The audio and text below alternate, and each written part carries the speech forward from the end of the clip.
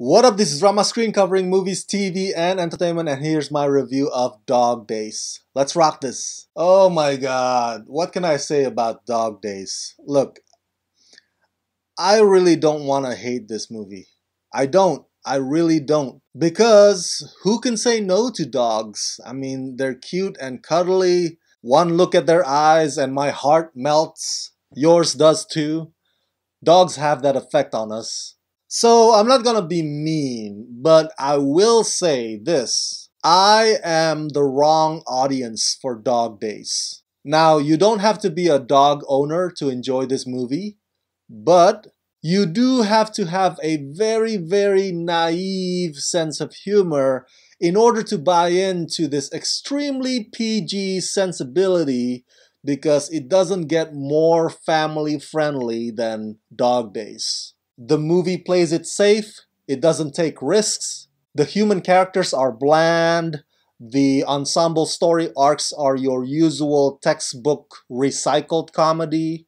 Don't get me wrong, Dog Days will find its target audiences, but they're just not me. Directed by Ken Marino, Dog Days is basically an ensemble film featuring the lives of multiple dog owners, showing how their dogs affect their lives, their careers, their families, and their romance in and around sunny Los Angeles.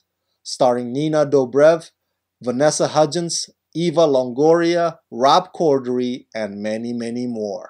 So there's the story about a couple adopting a kid, and the story about a TV anchor and her former athlete boyfriend slash ex-boyfriend. There's one about a senior citizen mentoring a teenager. There's one about a rescue place owner who has a crush on a barista, who has a crush on a veterinarian. And there's the band member who is related to the couple who just gave birth.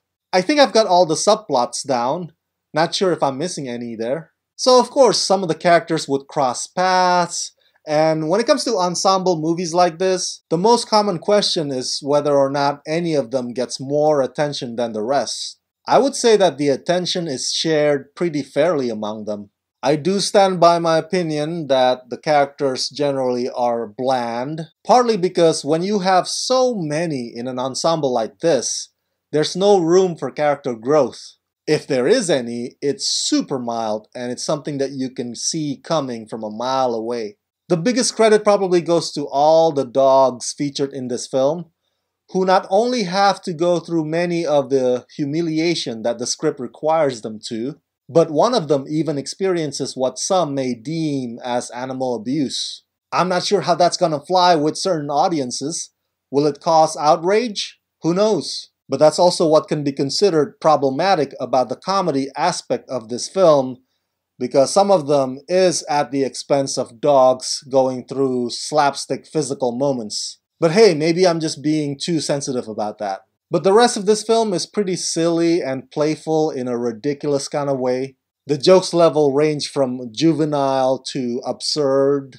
Thomas Lennon unfortunately has to play his usual typecast role again, playing the emasculated, bumbling nerve wreck. One might wonder if it's him or his dog that got neutered in this film. Many of the film's supposed emotional scenes are misplaced, in my opinion. I understand that the dogs are there to bring out the best in these human characters and their relationships, but there are parts where that could actually work without the dog's presence at all. The whole thing just feels like sunshine and rainbows and unicorns.